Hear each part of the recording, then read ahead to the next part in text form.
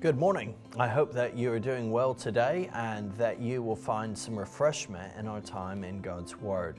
Let me open us up in prayer. Heavenly Father, I ask that you would be with us, that you would draw near to us just now, help us to understand more of who you are in your Word, that we might worship you as you desire to be worshiped. I pray that you would in many ways impact us, change us, and help us to be more like Jesus Christ.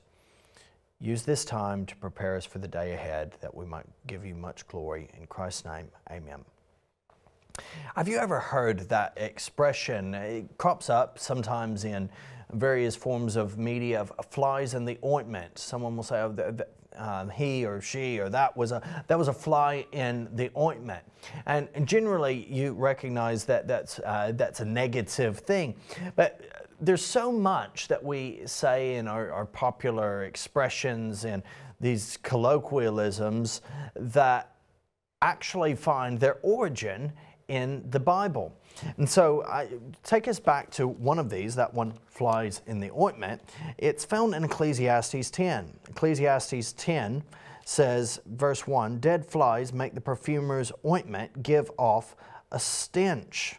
What I want us to discuss today is flies in the ointment, how foolishness frustrates your journey to joy. Let's be honest about it. When we're looking in life at what is going to provide joy, and Solomon in Ecclesiastes is trying to find joy, he's trying to find meaning, identity, purpose, and fulfillment.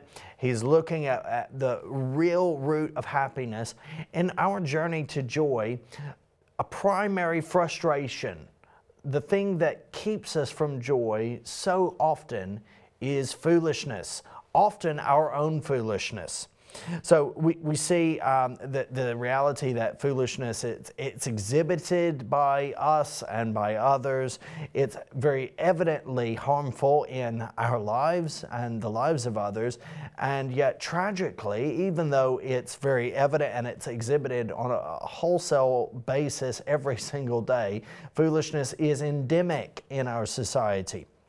Now, it's been said by one that no world or thing here below ever fell into misery without having first fallen into folly. That is a statement by Carlyle. No world or thing here below ever fell into misery without having first fallen into folly. Let me submit to you, first of all, that foolishness flaunts weakness. Foolishness flaunts weakness, okay? Let's walk through Ecclesiastes 10 here. Dead flies make the perfumer's ointment give off a stench. So, he says, this is the significance of that. You might think, well, how does that relate to foolishness? So, a little folly outweighs wisdom and honor. A wise man's heart inclines him to the right, but a fool's heart to the left. Even when the fool walks on the road, he lacks sense, and he says to everyone that he is a fool. Do you see it there? Foolishness flaunts its own weakness. The heart of the wise inclines to the right, but the heart of the fool to the left. It flaunts itself in considering itself wise to a degree, but it celebrates its folly. It's bizarre. The fool announces to everyone in this sort of celebratory way, he says to everyone that he is a fool. And that's not just because of his words also, whether it's spoken or not, whether someone speaks of themselves in a disparaging way as foolish or not, it's certainly seen. The fact that the fool is walking in this way on the road, lacking sense, exhibits the foolishness of it.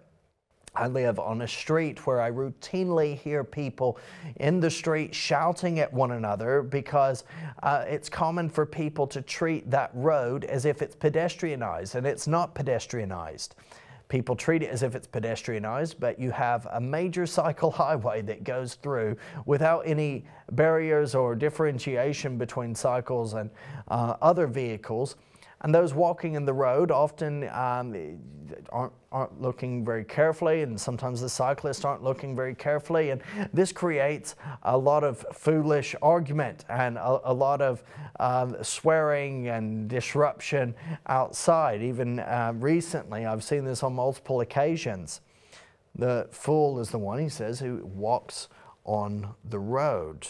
And he says to everyone that he is a fool. If the anger of the ruler rises against you, do not leave your place, for calmness will lay great offenses to rest. Foolishness flaunts weakness. The heart of the wise inclines to the right, but the heart of the fool to the left. The fool is incompetent and dishonest, manipulated in some cases, but also, interesting, manipulative.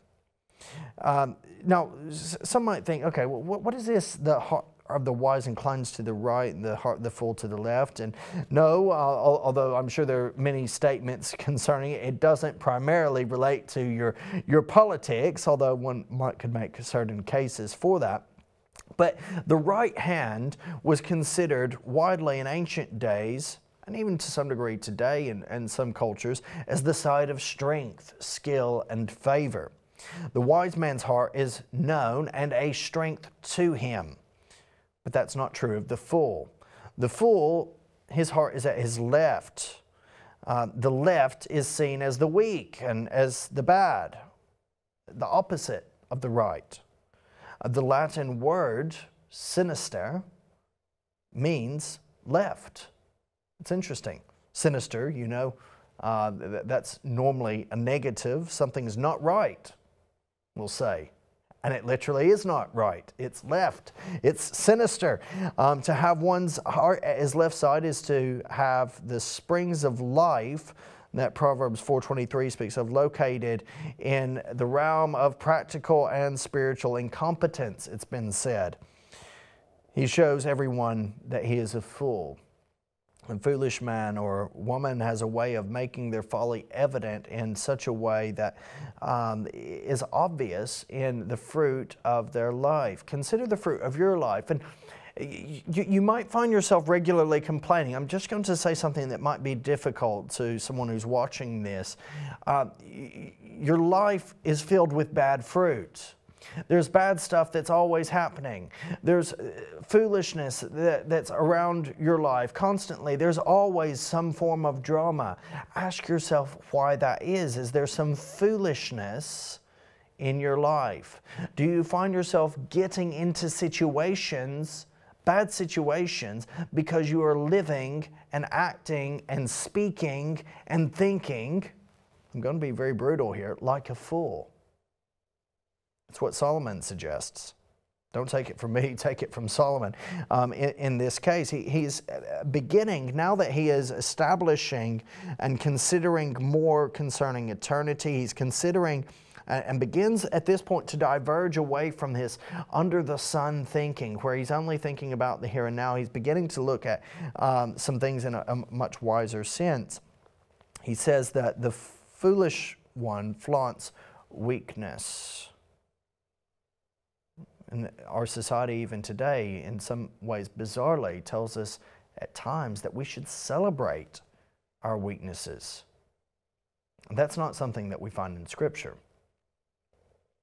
We can boast in our own weakness before God and how He is the one who saves us, that we're not strong enough to save ourselves, but to boast in those things that lead us to sin, to boast in folly and foolishness is not right.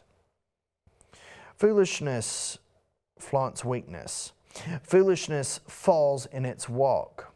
A moment of foolishness discounts one's wisdom and honor. He says, even as fools walk along the road, they lack sense, and they show everyone in that how stupid they are. Their wreckage is evident. Foolishness will fall as it walks in the wrong way and the wrong place. The Scriptures tell us that we should trust in the Lord with all our heart and lean not on our own understanding. In all our ways acknowledge Him, and He will direct our paths. But when we walk along the road of our way, when we do things our way, we will always fall, and the wreckage that follows after that will be painfully evident not only to ourselves but to those around us. Foolishness falls in its walk. Foolishness flees from work. If a ruler's anger rises against you, do not leave your post. Calmness can lay great offenses to rest. I've seen it, you've seen it, you may have done it, you may have experienced or known of it to happen, where an individual under management and under authority quits their post, they quit their role, they quit their position in a strop because of the anger or the in some cases hasty and sometimes rash and sometimes unfair words of the one who is over them against them. Do not leave your post. Calmness lays great offenses to rest.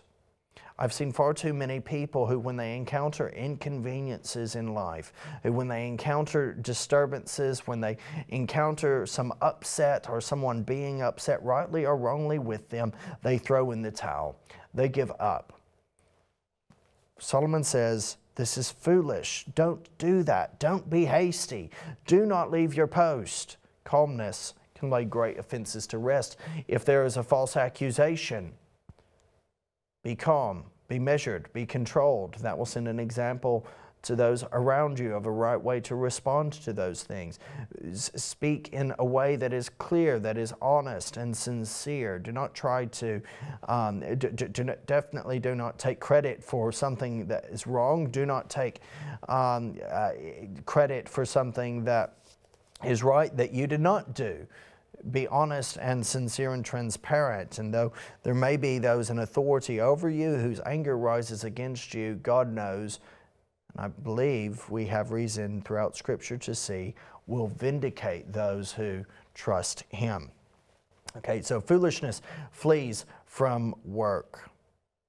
The toil of fools wearies them. It's not just if someone's upset, if a boss or management is upset. What about the work that you do? The toil of fools wearies them. They do not know the way to town. Woe to the land whose king was a servant and whose princes feast in the morning. Blessed is the land whose king is of noble birth and whose princes eat at a proper time for strength and not for drunkenness. Through laziness the rafters sag. Because of idle hands the house leaks. A feast is made for laughter. Wine makes life merry, and money is the answer for everything. I've seen much idleness, I've seen much laziness depicted even tragically among those who profess the name of Christ. It has no place among the Christian in their life. It really shouldn't. And yet it is there. When we work, there's constant complaining, there's constant grumbling sometimes, there's constant dissatisfaction and discontent. I've seen it time and again, where people, they have provision from God and they dishonor that provision or they despise that provision that He's given.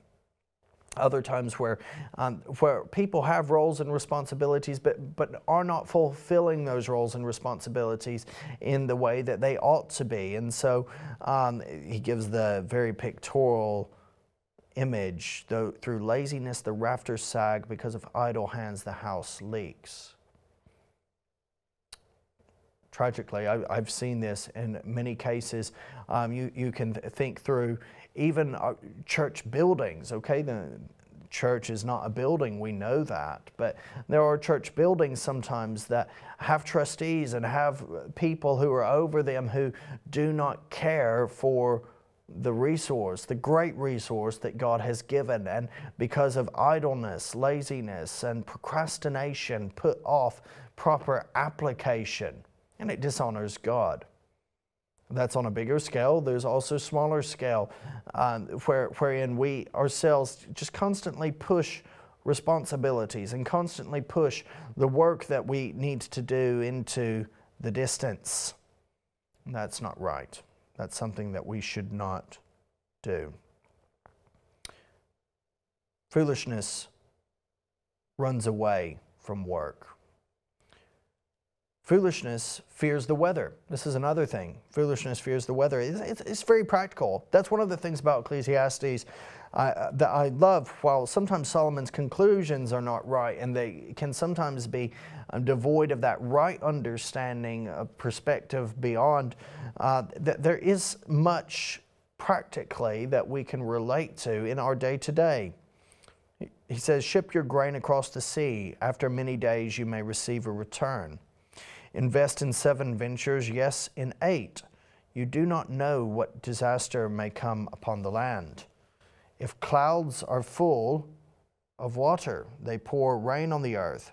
Whether a tree falls to the south or to the north, in the place where it falls, there it will lie. Okay, this is just the reality when you look at the difficulties in our day-to-day life and the excuses that we can give. This is found in chapter 11, where he speaks further about this foolishness. Invest in 7 ventures, yes, and 8. You do not know what disaster may come upon the land. If clouds are full of water, they pour rain on the earth. Whether a tree falls to the south or to the north, in the place where it falls, there it will lie. Whoever watches the wind, this is the application. Whoever watches the wind will not plant. Whoever looks at the clouds will not reap. Foolishness fears the weather and does not make the right investments and does not make the right applications at the right time. Foolishness looks at the weather and says, I'll hold off, I'll wait on that. And it fails to capitalize on opportunities that in some cases are God-given. Foolishness does not think in a big picture way. Solomon is beginning now finally, after throughout Ecclesiastes, thinking in this small way of life under the sun. He's beginning to show that there's a bigger picture. There's something beyond what seems evident in the here and now. In a microcosmic sense, the fear of the weather and the not doing certain things in this agricultural sense, he says, ship your grain across the sea. After many days you may receive a return. If someone's afraid of a storm on the sea, they're not going to ship their grain. It's foolish, because the grain then is not sold. There is no return. Maybe there's a storm and the investment will be lost. Maybe. But one cannot know until they put that grain in a ship and sail it away in the hopes of receiving a return. Invest in 7 ventures. This common sense of diversification. Yes, in 8, you do not know what disaster may come upon the land. Clouds are full of water, they pour rain on the earth. So this is a good thing. So plant. Don't look at the wind. If you look at the wind, you're not going to plant. If you look at the clouds, you won't reap. Take the actions that God has given you in the day-to-day. So just a recap. Foolishness flaunts its own weakness. Foolishness falls in its walk. Foolishness flees from work. Foolishness fears the weather. And finally, foolishness forsakes true faith. Foolishness forsakes true faith. Now, this leads us to having considered the flies in the ointment and how foolishness frustrates our journey to joy. It leads us to a point of conclusion. Finding the anointed and how faith fulfills your journey to joy. In chapter 2, a wise man's heart inclines him to the right. Be strong. We already said that the right side was known for strength. That's what he's saying there, practically speaking. Be strong. He's not talking so much of physical strength, though there's nothing wrong with physical strength. He's talking primarily of that strength of character, that strength of wisdom that's had when we find ourselves rooted in faith in Jesus Christ. That strength that is given to each and every believer. Ephesians 6 speaks of, be strong in the Lord and in the strength of His might. It's about ability, the ability to go through life with the righteous perspective of forever, the righteous perspective of heaven. Be strong in the Lord and the strength of His might. Having done all in life, stand firm. Having done all against the trials and temptations that the devil may fling your way, we're called to stand firm. So be strong. Be sober. Verse 3, even when the fool walks on the road, he lacks sense. Sobriety is the opposite of foolishness. Sobriety is the opposite of lacking sense. It is filled with sense. Verse 17, happy are you, O land, when your king is the son of the nobility and your princes feast at the proper time for strength, that strength that we've already been called to have, and not for drunkenness. So be strong, be sober, be stable. If the anger of the ruler rises against you, do not leave your place. Put anger away from you. He says calmness will lay great offenses to rest. Stop being so angry. Stop complaining all the time. Stop doing things that are upsetting your life and keeping you from joy because you're only looking at the small picture. Stop allowing yourself to be completely controlled by the inconveniences that life throws your way. Be stable. Having done all, stand firm. Again, Ephesians 6. Be sharp. Be sharp. Verse 5. What does verse 5 say? There's an evil that I've seen under the sun, as it were an error proceeding from the ruler. Folly is set in many high places, and the rich set in a low place. I have seen slaves on horses and princes walking on the ground like slaves. He who digs a pit will fall into it, and a serpent will bite him who breaks through a wall. He who quarries stones is hurt by them, and he who splits logs is endangered by them. If the iron is blunt and one does not sharpen the edge, he must use more strength, but wisdom helps one to succeed.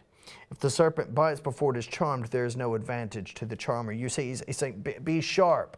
Make sure that that axe head, that iron is not blunt. Make sure that it's sharp.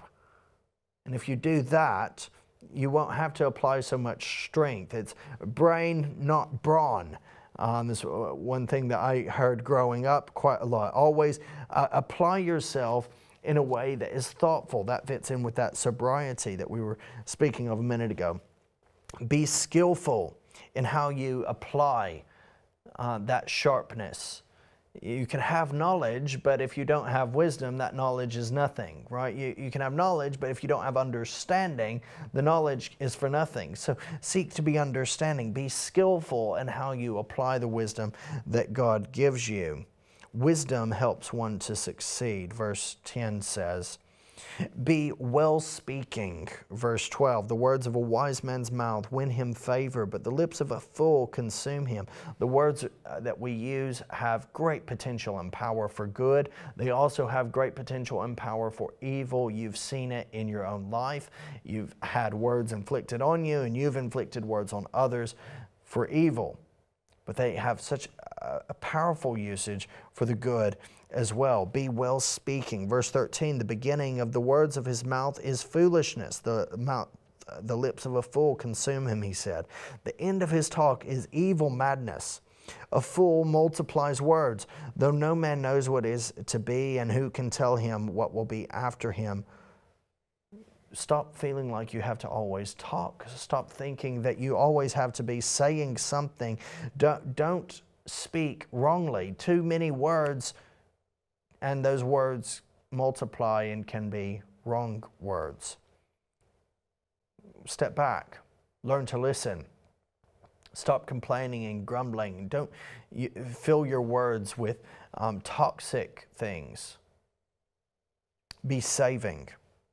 Chapter 11, verse 1 through 2. Cast your bread upon the waters, for you will find it after many days. Give a portion to 7 or even to 8, for you know not what disaster may happen on earth. That's that investment that we were talking about earlier. You do not know what's going to happen. So make sure that you are using the resources you have wisely for the here and now, but also making sure that you save for the future. Invest. Be sowing. Verse 6, in the morning sow your seed. Chapter 11, verse 6, in the morning sow your seed, and at evening withhold not your hand, for you do not know which will prosper, this or that, or whether both alike will be good. There's a lot of unknowns. There's a lot of variables. Take some risks in your life. There's so much crippling of faith because there's not the realization that faith involves stepping out and often risking. But if you have confidence, conviction, and are conforming your life to that of Christ, you can know the satisfaction of bearing fruit.